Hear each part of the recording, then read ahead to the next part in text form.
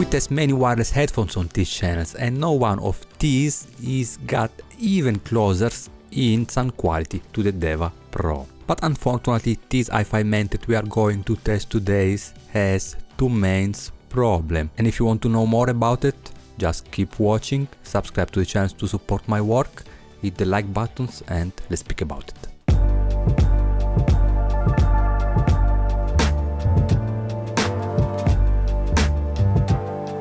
Launched in 2021, the Deva Pro is the update versions of the original 2020 Deva. The retail price is around 350 bucks, 350 euro, make it actually really affordable. But not only, it's also full of technology, like a planar magnetic driver with stealth magnet, Neo Super Nano diaphragm and the Bluemini R2R wireless module with LDAC, AAC, SBC technology. So pretty crazy considering the price range, right? The designs is really similar to the 400 SE that we reviewed also on these channels, review available in descriptions. In my opinion, one of the best headphones in this price range category. And this times we find a silver grille instead the black one of the 400 SE. Make it look pretty modern, right? Plastic materials for pivot blocks and the cap grille that doesn't look cheap at all if compared with the aluminum of the gimbal.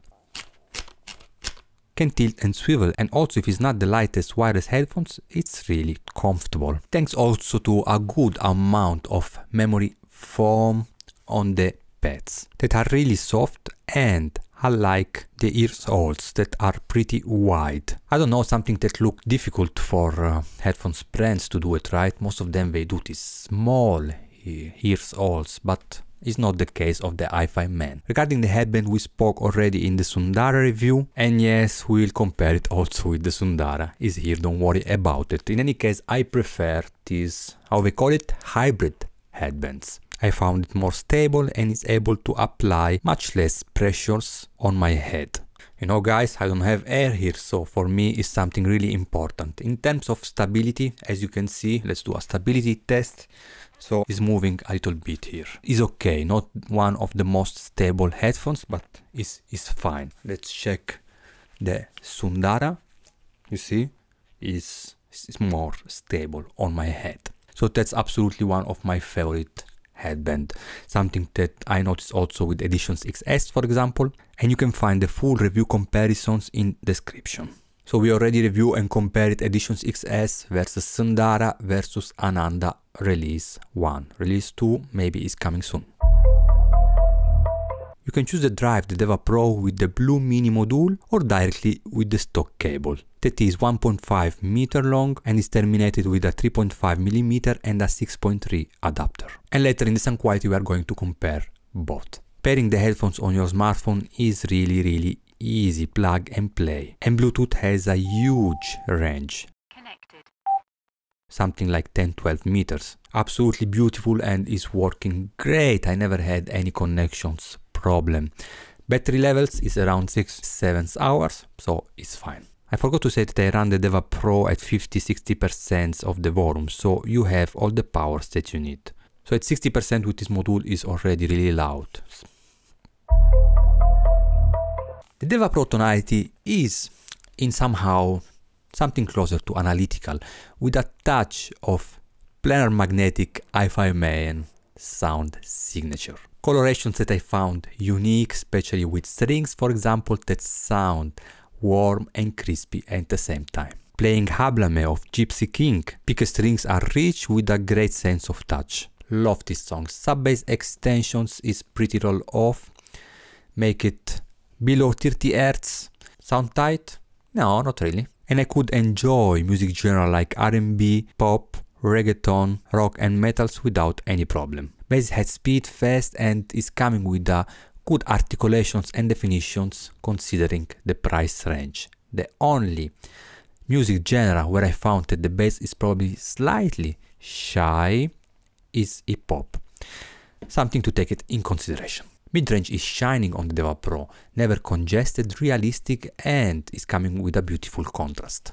A mid-range that is giving presence to the vocals first and instruments following, or inside a soundstage that is full of ambience and harmonic decay colorations, rather than something annoying and pitch black. Female voices are sweet and male vocals are coming with body and presence. I have a rule: my first songs on to test timbre accuracy is Frank Sinatra, I've Got a Crush on You, and if it sounds good, then I move on with the performance test. And on Deva Pro was absolutely a beautiful reproductions. I really enjoy it.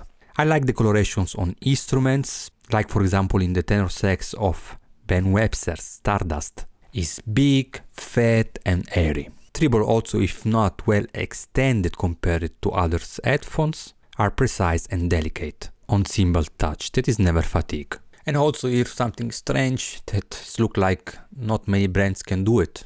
I don't know, most of them, they just push these trebles to give details and it just sounds fatigue, guys. I don't want to say that I like emphasized treble, but it's probably like that. Sub bass, also if rolled off, is emphasized on the upper bass, that letting the Deva Pro kicking hard with authority. Regarding soundstage and ambience, I placed this interesting track from Germany, Radioaktivität, Kraftwerk, and I got a full immersions around my head, absolutely stunning. Soundstage that is probably not really wide, and we'll speak about it in comparison with the Sundara, but it has this sort of reverb, ambience, call it how you want, that is giving you the feeling that you are listening music in a bigger room rather than one small, or bigger head stage, soundstage. If you're going to test dynamic, let me recommend this track from the Living Stereo recordings. And I have to say that Deva Pro didn't have any problem to handle a big orchestra. Beautiful, I really enjoy it. Considering the technology and the retail price, okay. So a really impressive authority and dynamic. I was really satisfied.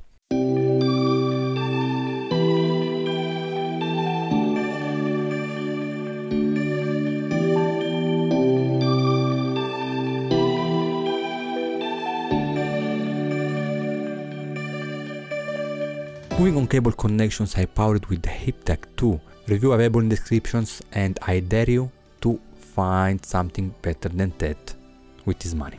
In any case, I got slightly more stability on dynamic, overall soundstage was cleaner, and the tonality came out with slightly less colorations and more textures. This time's bass on Deva Pro was really full, because on the hip deck you have the possibility to give this boost that is giving actually 10 dB, that's a lot. And I generally test many headphones with this plus 10 dB just to see if they can handle right all these sort of plentiful equalizations, and absolutely no problem. I enjoy hip-hop sub-bass contents without any problems. So yes, if a great upgrade if you want to take in considerations to drive Deva Pro also with cable.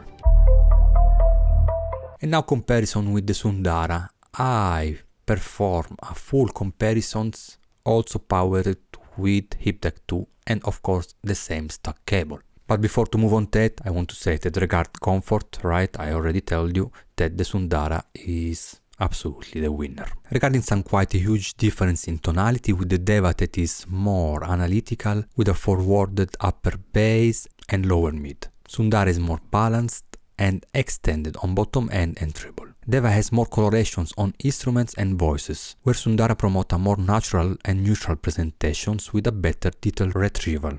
Regarding soundstage, where the Deva Pro on first sight could look more spacious and open, actually have a smaller soundstage. And let's take in considerations this living stereo recording from the orchestra that I was speaking about in the sound quality. Well, there is in this track, in the first track, the timpani in the Deva Pro are here really closer when they play, and on the Sundara are here. So it's definitely have a wider soundstage, just for give you an idea. So in the end, Deva or Sundara, not easy, right? Overall, Deva is really funny for a casual listening, and if you don't have problems with colorations and a more analytical and probably intimate presentations, then the Deva is the headphones for you. Sundara is between entry level and Editions XS, and you will start to get familiar with critical listening. What does it mean? That you will start to focus on instrument separations, textures, imaging, and all this stuff. Good luck. What I want to say is that if with the Deva Pro you can purchase it and have fun without stress yourself, with the Sundara you will find probably yourself to want always something more, right? You know what I mean? Sundara, wow, okay, but I want something more. Let's try Editions XS, Ananda, and so on. Both are great headphones considering the price range. And I love that are never fatigued. You can listen to music for hours and hours. And it looks like this is something really important that not every brand take it in considerations. You can have the best headphones in the world with a great sounds, great details, but if it's fatigue, forget about it. And great to see that was never an HiFiMAN problem.